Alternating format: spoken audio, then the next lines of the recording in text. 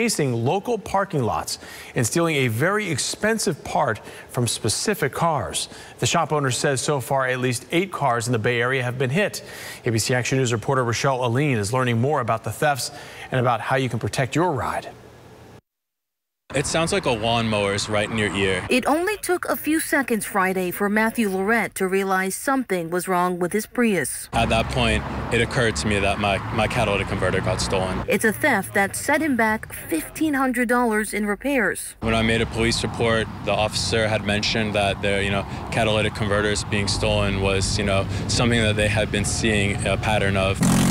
Across town, the owner of Tampa Hybrids, Todd Thompson, says they're hearing and seeing more of the same. On this particular one, the thieves cut the catalytic converter here and they just took the 2 bolts out.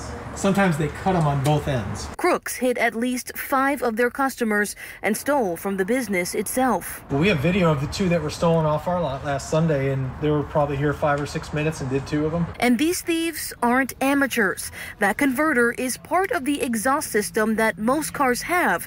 But in this case, Thompson says someone is specifically targeting Priuses made between 2004 and 2009. The Prius is one of those that has a real high content of palladium, platinum, and rhodium. That's because Priuses made between those years typically have the most precious metals, meaning their converters can be sold for about $900. The core buyers will not buy from somebody who cannot show proof of ID. They have to have a VIN number in most cases from the car it came off of.